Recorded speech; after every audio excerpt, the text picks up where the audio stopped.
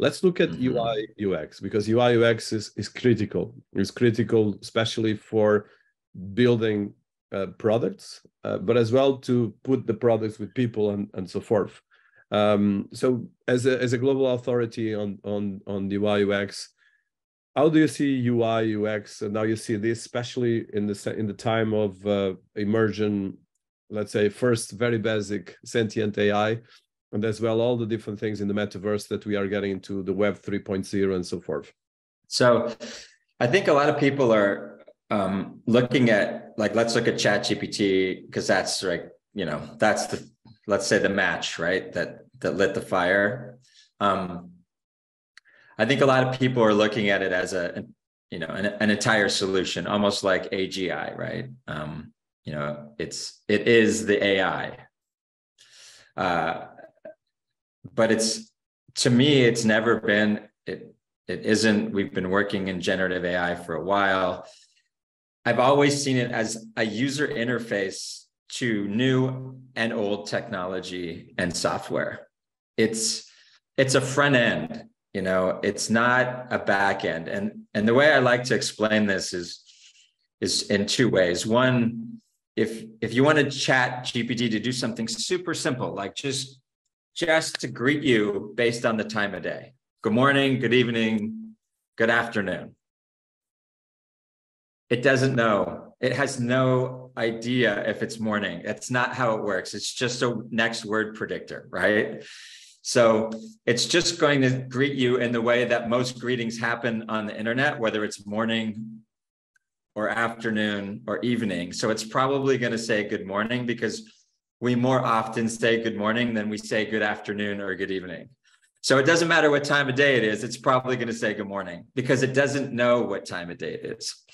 So how do you get that to work? How do you get it to do something that simple, right? And that basic? How smart is it if it doesn't even know if it's morning or after, right? You have to wrap it in some sort of cognitive architecture, like OneReach is, that can determine the time of day of the end user, the person talking to it, not of where the server is, of where that person is. And then you have to, put that into a data model that says, it's a very simple model, algorithm that says, is this morning? It's 9 a.m. Is this morning? Is this afternoon? Or is this evening?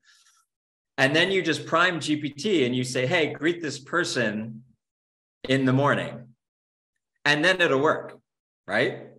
Now it will get it right, because you have to tell it that it's morning. So determining that it's morning, telling it that it's morning, none of that's built into chat.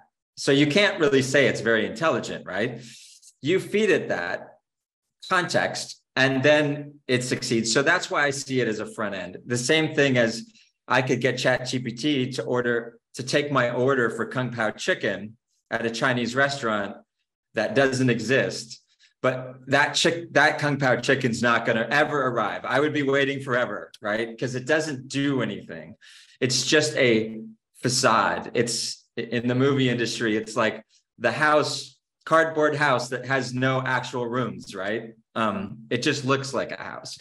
So it needs all of that back end to start working. So if you start seeing it as just another user interface, like a drop down or a map or a menu, it needs all of that stuff in the back to make it useful. And so it's not a breakthrough in back end technology you're looking at. It's a breakthrough in front end technology, in my opinion. Yeah, that's a key element in the front end, between the front end and the back end. But as well, from the front end, we are dealing with, especially at the moment, most of our interactions digitally passes through a phone or through a desktop, and increasingly as well with our wearables like watches and so forth that are integrating technology, and cars. Actually, a lot of user experience in the cars is critical.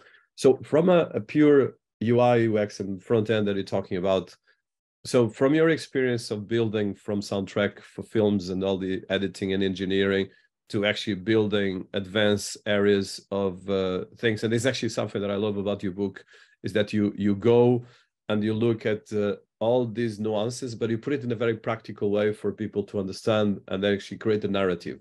So one of the things that I find and actually that's why I created this podcast, and as well a lot of my work and actually the platforms I'm trying to solve, like Open Business Council. So this Open Business Council came because I found out that 90% of the business don't even have a website or any digital presence.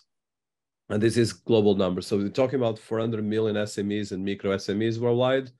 For instance, the UK, which is top 5-6 countries in the world and one of the most digital, around 68%, 65%, this is official numbers, don't have a website. So if we go through just this part, is that people are dealing with huge amount of advanced technology. And I had the case of going to Africa and using a phone in a small fisherman market in the middle of the desert. And effectively everyone was using the UI UX of WhatsApp and actually sending things through their WhatsApp. And they had a very small phone just to provide them capacity to phone because the electricity doesn't work very well, but they had a smartphone that actually worked. At least they use it for WhatsApp. So in the end of the day, what we're talking when it comes to a lot of the things you're talking about UI UX is simplify things to get one thing that you can do very easily. And of course, there's a mass adoption that we need to get into that. So how do we go through this process? Because there's a lot of things you speak about the book, and I want to go to the book in a while. But how do you get this simplicity, like you said, the front end? And for people listening to us, how demystify this? Because of course, not everyone is as technical as you. Yeah. Let's take an example, like you just said. You said 90% or 80% don't have websites, right? Which is crazy. What a crazy statistic, right? In this day and age that they don't have a website. So of course, the problem solver in me goes, why? I got to know why now. You know, you just did it. Like, that's it. You ruined my week. Now that's all I'm going to want to know. I'm going to figure out why. I have a strategy for you. Well, I continue. So I'm going to start guessing and say that my first guess is going to be we've made it easier to make websites, but we still haven't made it easy enough. That's it. That's simple, right? So what if some large portion of those 90% just had to open up a chat, whatever chat they did, SMS, I don't care, right? Whatever, they opened their phone and said, hey, can you make me a website for my barbershop? I'm open between this time and that time. Here's where I'm located. And we do men's, women's, and kids' haircuts. And you had a website. That's it. Now you have one. Would we have more websites? Would we take a dent out of those 90% if it took them 10 seconds or 15 seconds to have a website? I think yes. I think absolutely yes.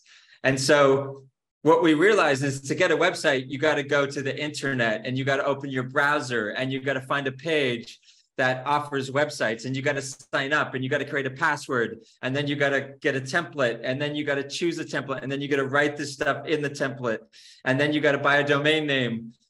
All of these things, right? That's why they don't have one, because we think we've made it so much easier as it used to be that it's easy. It's not. And you just said the statistic says it can't be easy if 90% don't have one. It's still very hard. Anything that only 10% of the population can do can't be easy. No, completely. And I think this is actually this kind of solving, and that's what I love about your book as well. Although in your book you go a step away, but this is a key element.